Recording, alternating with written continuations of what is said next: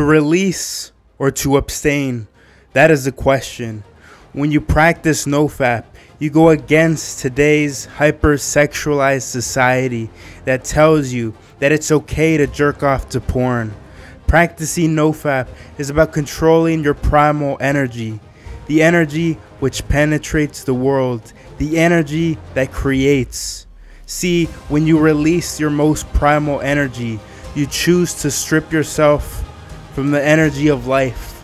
You feel weak, docile, numb, submissive, and now all of a sudden working that 9 to 5, eating junk food, not working out sounds good. Practicing Nofap has changed my life completely. It has shown me that I have the power to decide that I either go against myself or for myself. Next time that you have the urge to jerk off to porn, be grateful that you have a choice. Remember, choose power over weakness.